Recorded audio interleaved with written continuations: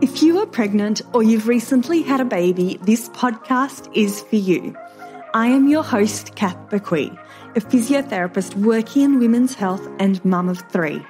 Inside my online program, Fitness Mama, I just love helping support women to care for their bodies during pregnancy, prepare their bodies for birth, and support their after-birth recovery, helping them feel confident and strong inside out during this important stage of their lives.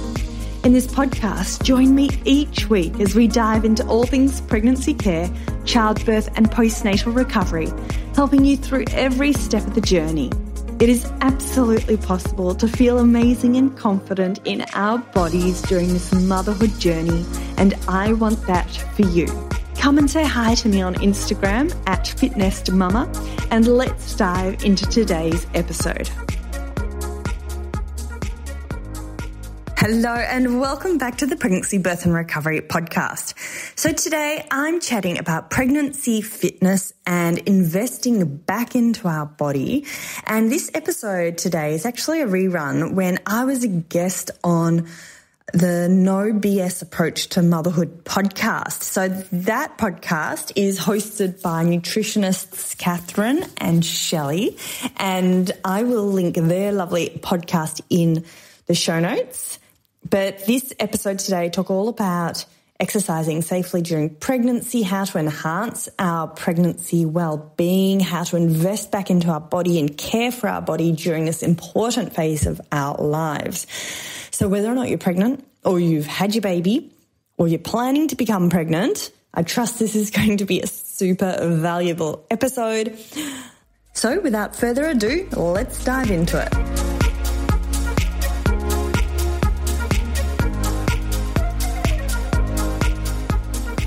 So start with an introduction and then let's dive into it. Fantastic. Thanks for having me on your amazing podcast.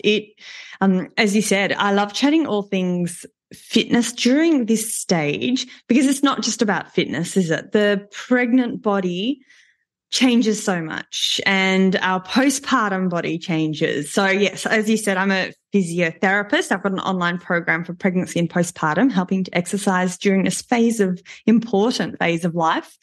I'm also a pelvic health physio, so pelvic floor assessments, all that jazz. And I realized pretty early on in my career, I think you start off life as a physio thinking it's all about sports physio. So as a new grad, I started doing some physioing and sports training at the local footy club. And I soon realized in the middle of winter, on a windy, cold day, I was having to massage these sweaty hamstrings. And I thought, no, this is not for me.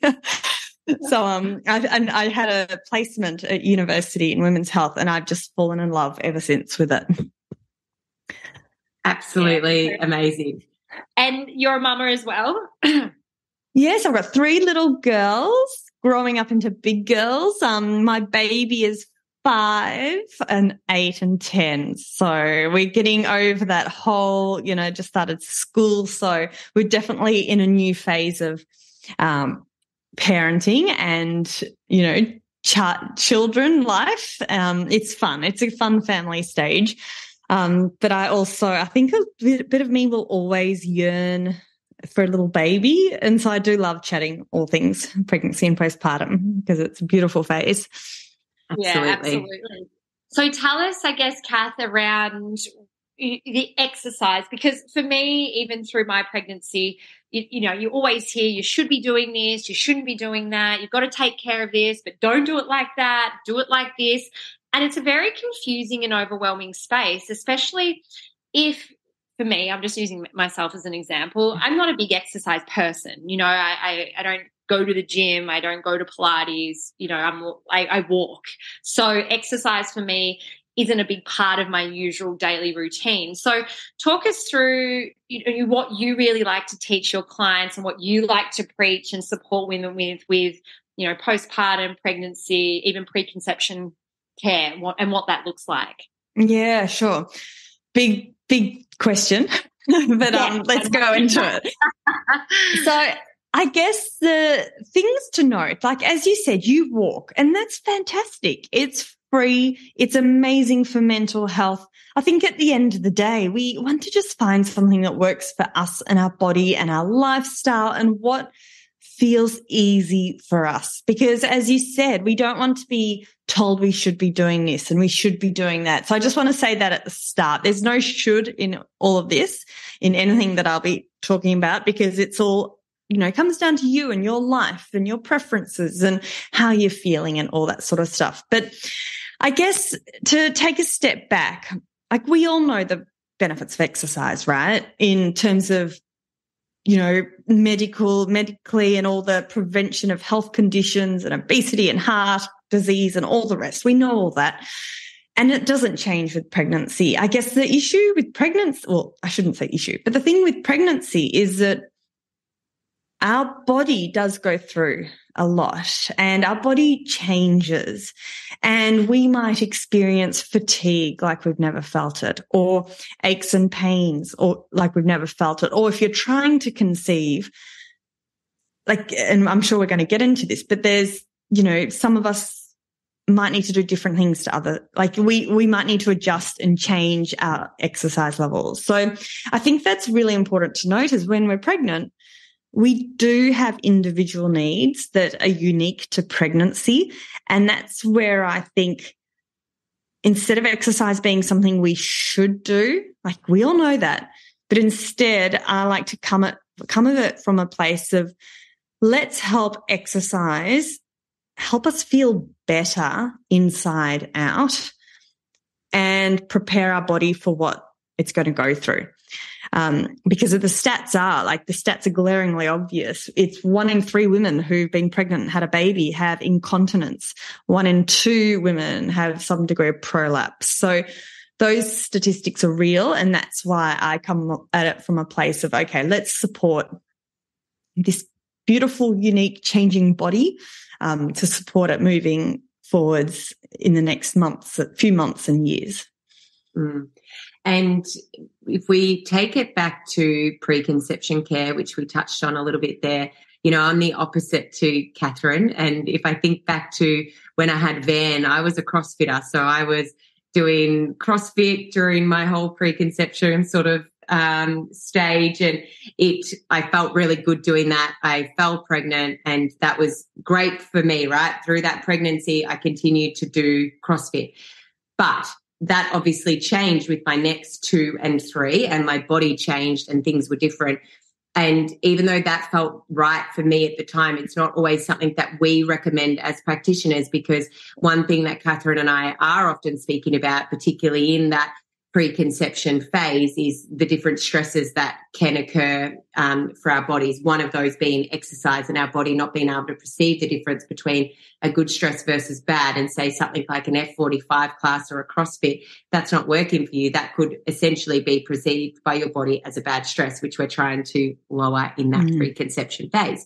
So talk to us about preconception exercise, and obviously there is going to be different levels to this depending on a woman's journey. So let's start with Kath. If a woman is, I guess no one really knows their fertility journey. So yeah, just take us through what you think exercise should look like preconception.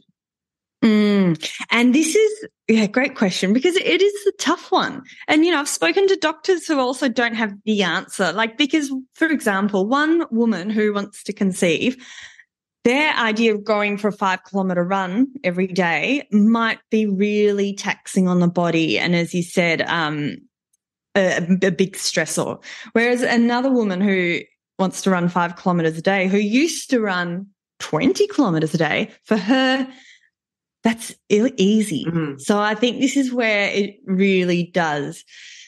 It's a little bit of trial and error, and it's also seeing where you're at in your life and is there anything that you need to change. So obviously you're coming at it from a place, like let's say you're trying to conceive and it's taking longer for you to conceive than you'd hope. I assume they've spoken to their doctor and cleared all that. So if you're starting to look at what else is happening holistically, that is when might suggest for them to look at, document what's happening in their life in terms of exercise, and then we could adjust and tweak it based on them. How's that for a grey answer? Yeah. So for some women, that will mean perhaps we need to incorporate few more walks and, get out there into the sunshine and the fresh air and release those feel-good hormones, endorphins. Perhaps they're locked in an office building all day, not seeing any sunlight, and they're really stressed. And for them, doing more exercise would be beneficial. And then there's others, as you said, who have been going pretty hard with perhaps bodybuilding or CrossFit or whatever journey it is they're on, and we need to pull back their training. Yeah. And would you say, someone like me, I guess you would call sedentary to an extent, would something, in that preconception phase, like doing body weight stuff, really activating the core and getting all of that ready? Because that's something that I'm looking at now. I would love to have another baby whenever that time is right. But I'm also a little bit fearful that my body is not in a stage to carry a pregnancy because I haven't exercised in such a long period of time. So I've got no core strength. I know my pelvic floor is good because I do my pelvic floor exercises. But is that something you recommend too for people who are a little bit more sedentary like me to maybe ramp up a little bit of exercise in that preconception phase so you can continue that into pregnancy? Or what would you suggest there?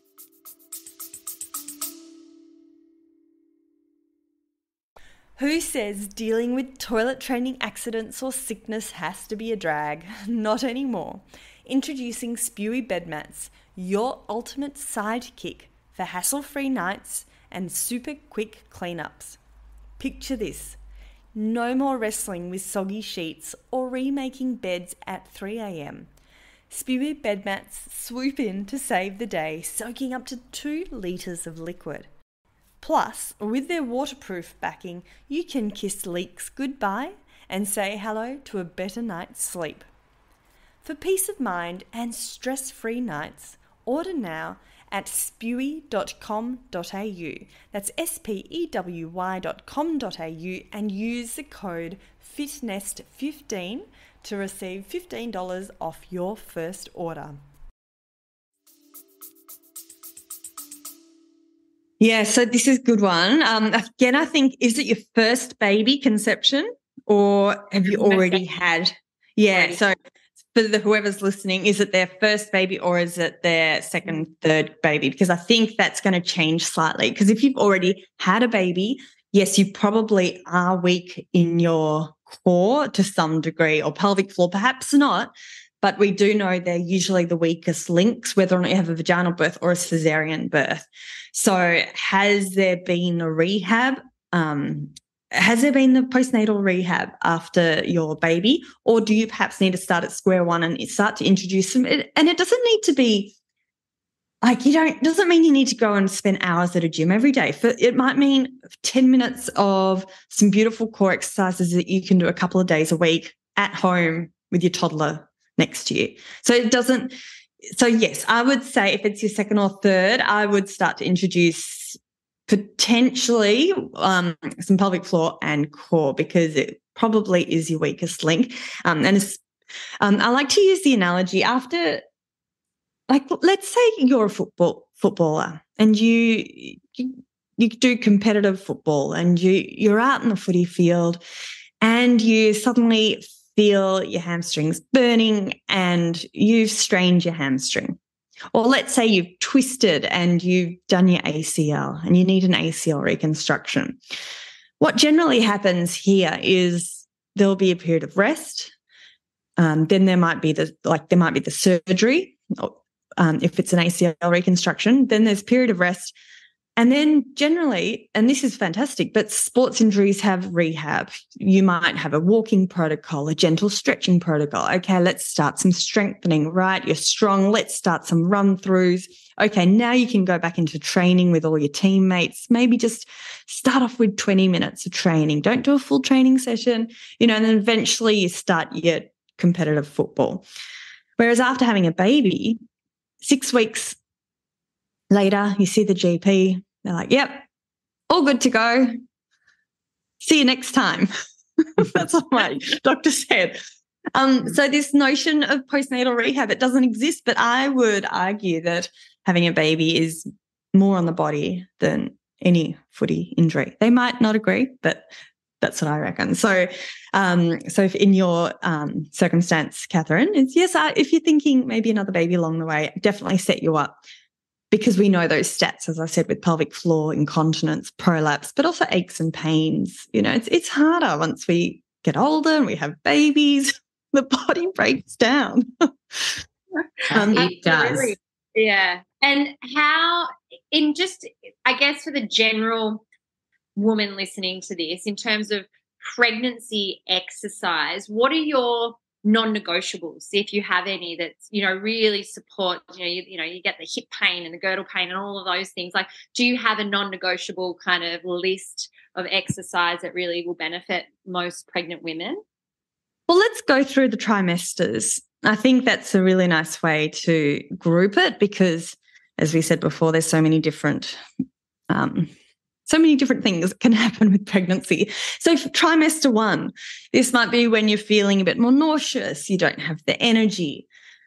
This is also a stage with exercise. We don't want to overheat our body when this embryo is really small. So that overheating is really important. So not the time to, if it's a 40-degree day, you don't want to be going for long walks and saunas and that sort of stuff. So I think that first stage of first trimester, it's all about what feels good to you, what feels easy.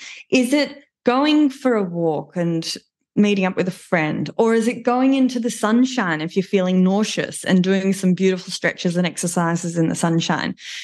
Whereas that would be very different from a trimester 2, where you might be feeling like you've got more energy, you might be feeling fantastic. Sure, definitely that's when we would want to introduce some beautiful strength work, some core work, and get into our more traditional exercise. And I do just want to say the guidelines from RANSCOG, the Royal Australian and New Zealand College of Obstetricians and Gynecology, like exercise guidelines don't really change from if you're pregnant or not.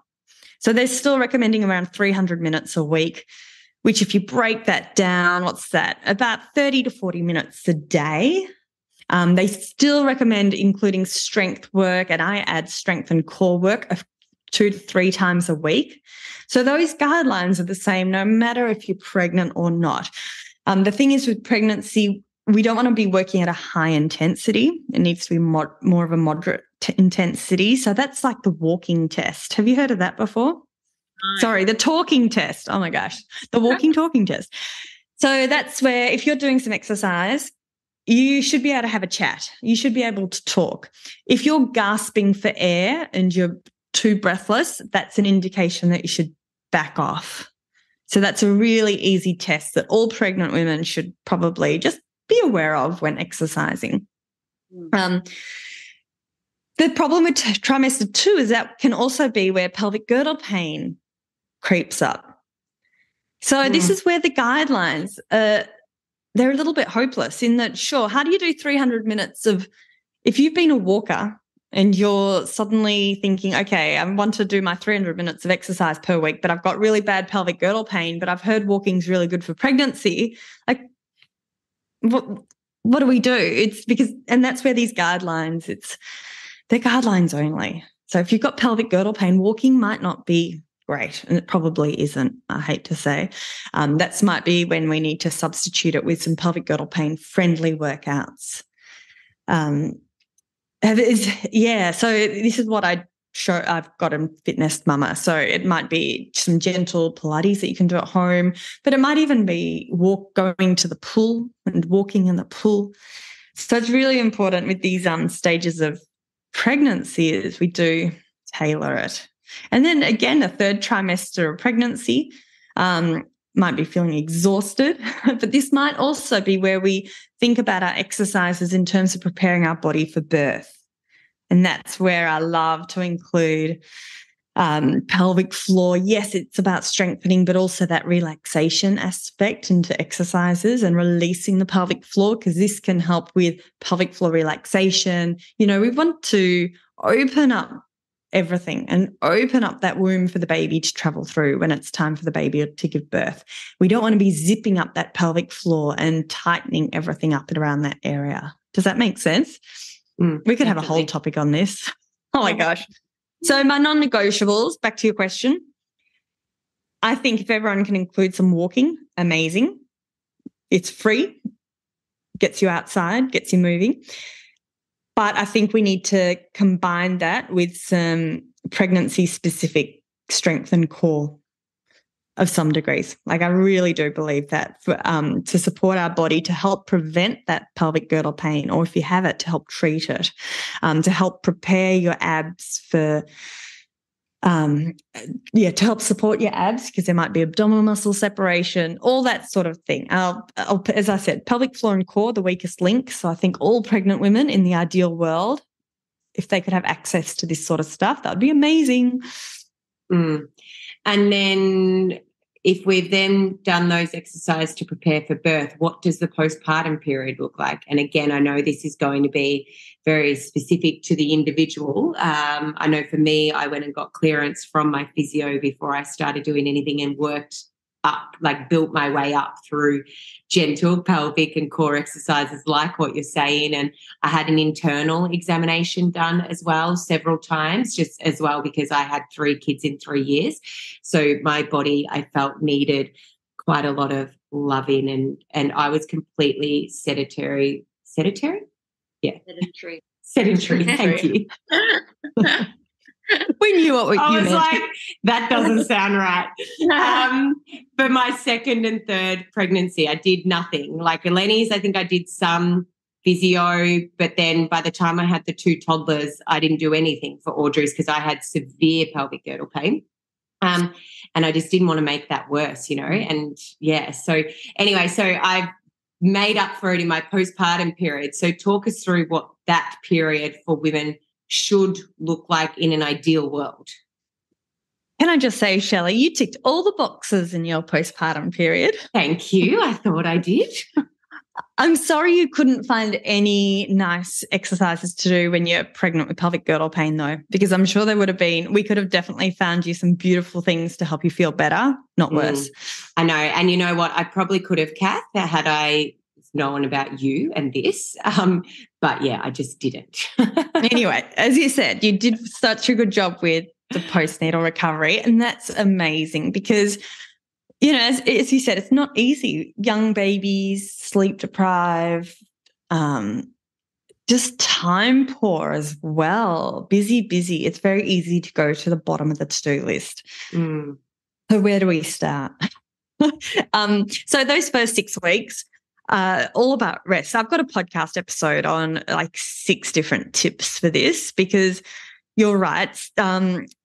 It's all about rest and we want to get that medical clearance before we get back into it. But there are some really nice things we can do in this period. I like to think about if you have a vaginal birth, your pelvic floor stretches 300%. That's 3 times their resting length. So they're amazing. They're perfectly built for the job. Whereas I believe hamstrings, don't quote me on this, but I believe hamstrings strain, like get an injury at about 18% their length, whereas pelvic floor stretches 300%. So go hormones, it's just built for the job.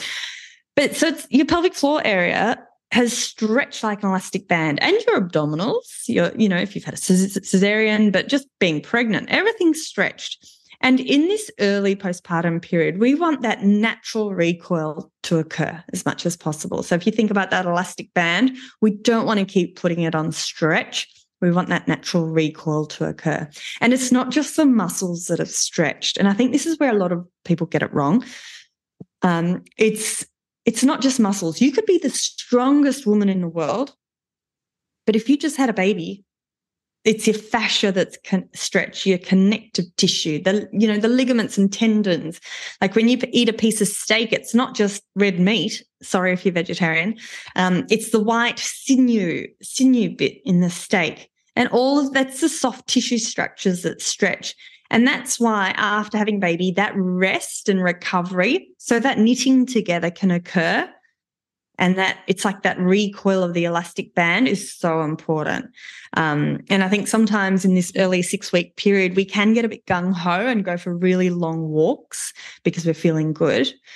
And because we used to walk before you're pregnant and perhaps you had a really good childbirth. I did this exact mistake. I had, great pregnancy, first baby, not second, textbook birth for my first. Well, I didn't think it was textbook. My doctor did. And then 2 weeks after having a baby, I thought, I'm feeling great. I'm going to go for a walk, caught up with my friend, just walked to the local cafe, sat, had a coffee, got milk on the way home. So by the time I'm getting home, even though I hadn't walked for a long period of time, I'd been on my feet or sitting and up against gravity for a good 3 hours or so. And you can imagine if your pelvic floor's under that strain of gravity and it's already really stretched, I started to feel prolapse symptoms on the way home from that walk. So I think that rest is so that natural recoil, that natural healing can occur is really important because, as I said, you could be the strongest woman in the world, but it's not just your muscles that have stretched, it's everything else. So that would be my biggest tip in the first 6 weeks is actually, put your feet up, horizontal rest. Let's start the pelvic floor, gentle exercises. I do offer some gentle core connect. I don't even call them exercises, just some gentle functional. It's on the Instagram as well. There's a few of them. So, yeah, there are some nice things you can do in those early 6 weeks. But then, as you said, it's from the 6 weeks beyond, once you've got that medical tick of approval, you start your rehab program. And I really do call it rehab because it's not just walking, it's not just Pilates, it's everything together to get your body feeling strong again. Before we go into that, Kath, what is signs and symptoms of a prolapse? Yeah, good question. So there's a few. They can be really subtle and then they can be really obvious. So the obvious ones are feeling a lump, vaginal lump or bulge. Perhaps you might have the pelvic heaviness or dragging sensation, and that's what I had. I felt like there was a ton of bricks sitting on top of my pelvic floor. And I said to my husband when I got home, oh my God, I feel like my insides are going to fall out. Like it was the most horrible sensation of everything just sitting really low. Then there can be more subtle signs of prolapse. Sometimes women have described it to me as if they feel like a tampon's stuck, but there's no tampon in you. So just this slight irritation. Sometimes it can actually be that you're not passing, like you're not able to fully open your bowels or you're not passing urine properly. They're the main ones. Mm-hmm. So I do have a pelvic health checklist, a free one I can give to you to link. It's a really simple yes/no questions where you just go through and yes, or no. Any yes questions, I recommend you go to your local pelvic floor physio for an assessment. Okay, great. That'll be fabulous. We'll link that in. So then after those 6 weeks, assuming that we've had the all clear, and then from then onwards, just tailored to where you're at, where your birth's at, how your recovery's gone. Is that right? Yeah. So thinking about your goals, I like to step it back from that. So if you want to get back into running, you're going to have different goals like netball, any of those higher impact, and let's bring it back. So first of all, we want to build on those solid foundations of pelvic floor and core. Along the way, you might have, like inside my program, for example, if you've got breastfeeding aches and pains, we've got workouts that are perfect for breastfeeding aches and pains. So you do a full workout with your core, but we're really targeting the beautiful stretches and exercises to support that area. Or it might mean that if you've got wrist pain, you might not be able to do 4-point kneeling work. So you might have to do more side lying and standing and sitting. So this is where being able to adapt your exercise along the way is so important because someone might start off because they're motivated, they want to get back into shape, or I hate saying that, but you know what I mean? The motivation might be to start off with, but if we cannot do something consistent, it's easy, that works with them for where they're at, it's just going to fall off and people are going to stop exercising, perhaps. That's what I find is the biggest thing, because mums are busy. So there's no should do. Like I wish it was as clear cut as saying, let's do A, B, C, and D, and then you're going to feel amazing. It's very much, if we need to, how do I describe it? It's like if we can, have you read Atomic Habits?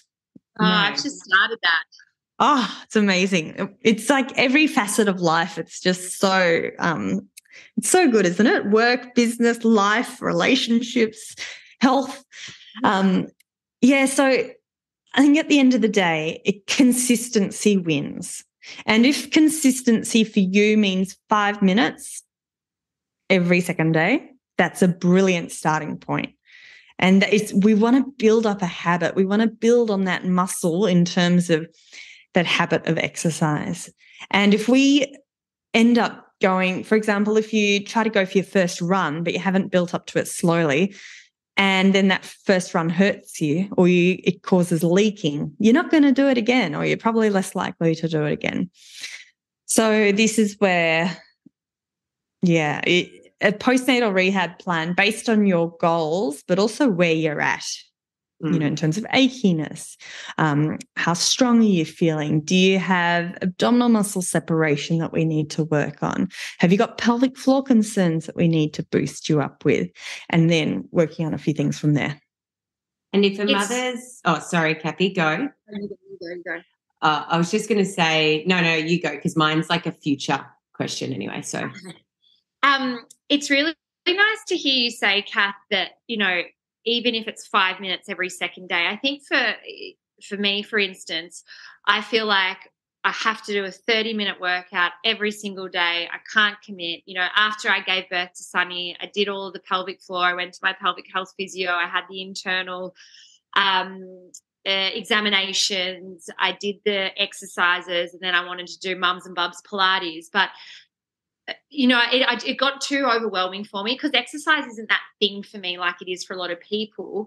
I got too overwhelmed, and then I didn't do anything. So I'm still in that limbo land, and she's 2.5 of I don't know where to start. And that's what was great saying, even if it's 5 minutes every second day, because I could commit to something like that. I could commit to an online program or Pilates or something like that. But then I feel like, is that just a waste of my time because I'm not getting the added benefits of that 30-minute workout every single day with that 300 minutes for a week? So that's where my brain goes to, is like, okay, so you can just do a little bit to get at least some sort of benefit. You're absolutely right. I think it's a big transition. Like, I don't know for you, there's two things I want to cover there. So firstly, the transition to motherhood's massive on so many levels. Like, my idea of exercise before I was pregnant was going to an hour-long gym class and then having a shower and maybe going to Coles on my way home to pick up a really nice, nutritious meal, or meeting a friend for an hour-long walk and having a coffee afterwards. Like, it was decent chunks of my day, and I could fit that in because it was just me and I had no children. And then as a new mum, I do remember when I first started working from home, feeling a little bit like if I just did 10 minutes, 5 minutes, my kids would climb on me.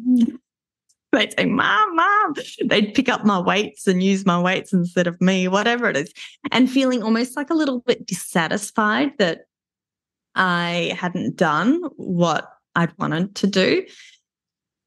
But I think that's a huge, it's almost like a mindset shift that needs to occur, because I kept doing it, persevering, even though I didn't think it was as beneficial, like as what you said. But it's like a muscle that needs to be built, and that building up that habit and just chipping away at it then meant, like, I soon worked out, even after 10 minutes of a 50% workout with my kids interrupting me, I still felt better mentally, and I still felt better in myself after having spent that time. So for me, it was a big transition to ease into exercise it was a whole new way of exercising compared to pre-pregnancy. But for me, I really wanted to build up that consistency. And that's a huge reason why I developed my program, because it's that easy access. As a new mum, I could not even fathom I worked in a Pilates clinic, at a physio clinic. I even couldn't fathom going and seeing my colleagues with a 4-month baby, 5-month baby, because I was like, it's too much effort. It's too stressful. What happens if they need a breastfeed? Oh my God, this is so stressful. I'm not going to go. So that's why I started doing what I did. And even though it wasn't 100%, that consistency, and it gets easier. You get to do more each day. So I really do think it's about laying down those building blocks one step at a time. And if for you that's 5 minutes every second day of imperfect exercise, that's amazing. Yeah, right. There was one other thing you talked about that I wanted to mention, and I've totally forgotten. I have too, so don't worry. And so, Kath, if we have a listener who is well past their sort of postpartum period, but perhaps is still experiencing some, incontinence or whatever it may be, even if that's 5 or more, whatever years past, is it too late for them to change that, or can those repercussions of birth, I guess, still be changed later in life? Oh, I love this question because it's never too late. Again, it's actually really important. It's like, what do they say? Growing a tree. The best time to grow a tree. I think this is a Japanese proverb. God, I sound, how good does that sound? I don't know. I heard it from another podcast. That sounds fabulous, by the way. But the best time to grow a tree is 10 years ago. The second best time to grow a tree is today. And it's the same thing with exercise. We know that, let's take the pelvic floor example, for an instance. We know there's a spike of pelvic floor issues. You're more likely to have issues with pelvic floor as a result of pregnancy and childbirth. There's a spike of issues around this time period in our life. Then it plateaus off a bit. Then there's another spike. Can you guess when it is? Menopause. Yeah. So menopause is around the corner for all of us.